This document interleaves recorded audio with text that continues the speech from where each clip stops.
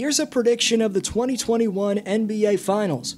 Milwaukee's making their first finals appearance since 1974, while Phoenix is trying to bring their first title of all time to the city. The Suns vs. Bucks will feature the first career finals appearances from Chris Paul and Giannis, and two rosters around them that feature some lethal talent. Both teams are stacked 1 through 15, so this should be an amazing series. In this video, I'll attempt to pick the winner for these potentially all-time great finals, and show you every reason for why this series is so damn intriguing. Before I continue, over 3/4 of the people who watch this channel are not subscribed, so if you fall into that percentage, please subscribe. I'm trying to hit 100K by the end of this year. Also, leave a like on this video. It takes a few seconds and makes a huge difference. First and foremost, a big congratulations to Torrey Craig for winning his first championship, because no matter who wins the finals, Craig's going to get a ring for playing on both the Suns and the Bucks this season. As Ray Lewis said, defense wins championships, and the Bucks vs. Suns features the teams with the two best defensive ratings in the 2021 playoffs.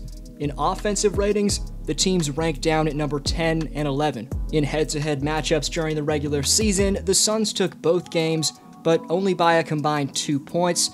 Chris Paul averaged 25, 10, and 5, on over 50% shooting from three-point range in those games, while against the Suns, Giannis averaged 40 and 10 on 60% shooting from the field. Only one player in these finals has experience in the championship round, and that's Jae Crowder with 6 games, who played last year with the Heat.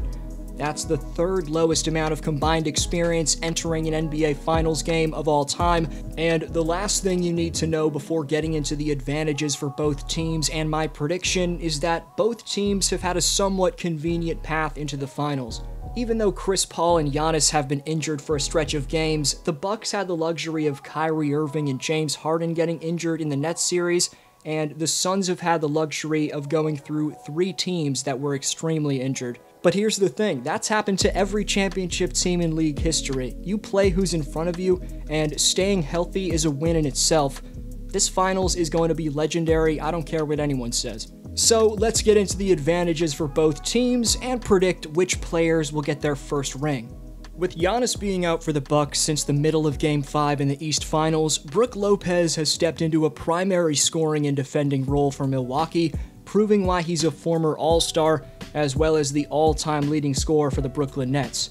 Brook's beastly Game 6 saw him drop 33 points on 14 of 18 from the field, and he also swatted 4 shots on the other end. Additionally, the pick-and-roll defense Lopez has displayed has been exceptional in these playoffs. He's made adjustments throughout each round, and his lateral quickness and awareness has adjusted to offensive game plans from night to night perfectly. Here's what Jrue Holiday had to say about Brook Lopez after that performance. I feel like people forget Brook is a leading scorer in somebody else's franchise, so he's definitely a bucket. But the way that he controls himself, I think the way that he carries himself as a professional is something that I admire. But yeah, Brook can do this anytime he wants to. The fan favorite Bobby Portis also dropped a playoff career high 22 points on 9 for 20 shooting in Game 5. Portis has done an excellent job replacing Giannis in the starting lineup. Bobby's board-getting, hustle, plus his polished inside-and-out scoring make him a damn dangerous role player. Cash Money Middleton's been saucing up defenders on the perimeter and hitting shots in anyone's grill. During Game 6 on the road, where the Bucks clinched the East Championship, Middleton poured home 23 points in the third quarter.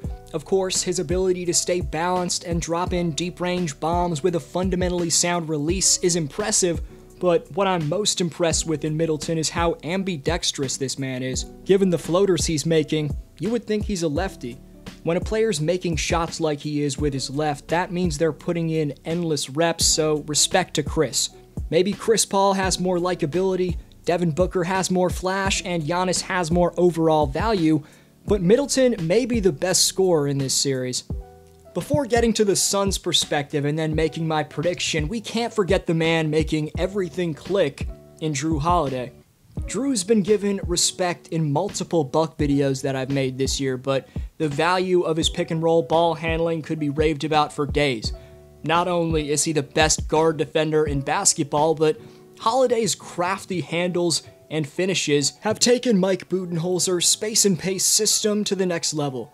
He can dice up defenders and get his teammates easy buckets, and his off-the-dribble pull-ups make things so much easier on every Buck player than it was in past years. Eric Bledsoe's rightfully been the scapegoat, but realistically Drew's just so much better than him that it's given Bledsoe some unnecessary hate. It's time we stop calling him the most underrated point guard in basketball and instead start calling Drew Holiday a top 5 point guard in the NBA. Role players like Pat Connaughton and Bryn Forbes, who are clutch 3-point shooters, along with the lockdown 3-and-D hustle player in PJ Tucker, make this Bucks team dangerous as well. Tucker's scrappy effort on the glass has made the Bucks the #1 ranked team, remaining in the playoffs in offensive rebounding chances. After getting roasted by Trae Young in Game 1 of the East Finals, the Bucks' playoff best defense made quicker rotations and figured out Trae's tendencies. When he dropped 48 in Game 1, Young looked impossible to defend, but Milwaukee held him to just 14 points on 4 for 7 shooting in Game 6. The Bucks are the bigger and more physically imposing squad, but the concern for fans in the Deer District is going to be whether Giannis will be healthy and, more importantly, stay on the floor. If Giannis won this ring, he'd split Michael Jordan and LeBron James, who won titles in their 7th and 9th seasons, as Antetokounmpo's first ring would come in his 8th season. We know how the abundance of fans like Skip Bayless value losses in the finals, so this series will have some serious implications for Giannis's legacy whether we like it or not. But what the two-time MVP has already done in this playoff run has been special. Everyone hates on Giannis because of his free throws and three-point shot, but in the 7-game series against the Nets, this man averaged 32 and 13 on 58% shooting from the field. He's one of, if not the best leader in the NBA, and the greatest slasher of this generation by a mile, so the Bucks can't win this series without him, in my opinion. More on his health status later on. The Phoenix Suns have the point guard CP3, who's on a mission for his first ring, with a young phenom on the rise next to him in D-Book. The Suns are fueled by one of the best duos the NBA has to offer. They became the first team in NBA history to reach an NBA Finals after a 10-year playoff drought. The CP3 addition has proved to be a blessing for the Phoenix organization, as it's given Devin Booker every bit of needed ammunition to take his game to the next level.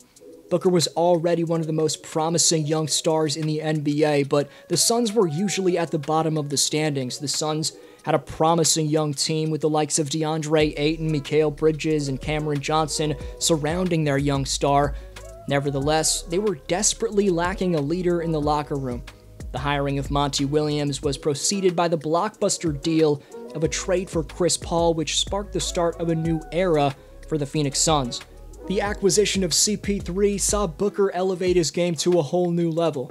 Booker was earlier quoted saying the following about Paul's effect on the Suns team: "People have to understand, his effect isn't just his points and his assists. It's keeping people in line, leading every day. That alone should have him in the MVP conversation every year." Meanwhile, during the conference championship ceremony, Chris Paul had nothing but admiration for the 24-year-old Booker, saying, quote, "He's like an old man. He's the oldest 24-year-old I've ever met in my life. The biggest thing, he knows the game. He watches every game, every night, just like me."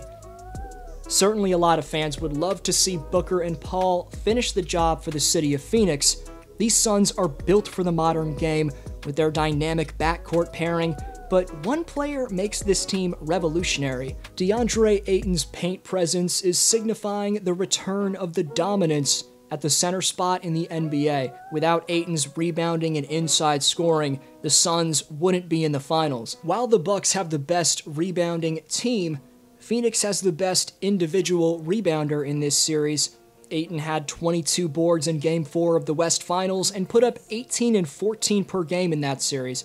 Ayton's also the best post-up scorer in this series, plus he's a force defensively. However, his matchup is going to be Brook Lopez, who leads all centers in the playoffs in blocks and steals, and every season he leads the league in shots contested. Jae Crowder's second straight finals appearance was earned, as last year he locked down Giannis in the second round against the Miami Heat. That's something Buck fans are probably worried about in this series, especially considering the health status of Antetokounmpo. Mikal Bridges and the NBA champ Torrey Craig will also be valuable defenders.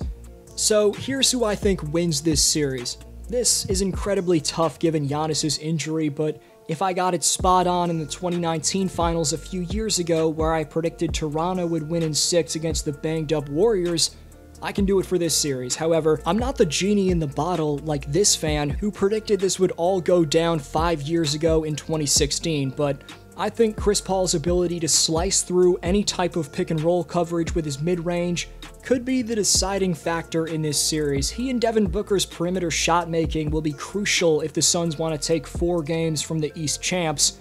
Then again, not only can Chris Middleton and Jrue Holiday match the production of D-Book and CP3 offensively, but they're 2 of the top guard defenders in basketball. Holiday's known for his defense, but Middleton doesn't get enough credit on that end.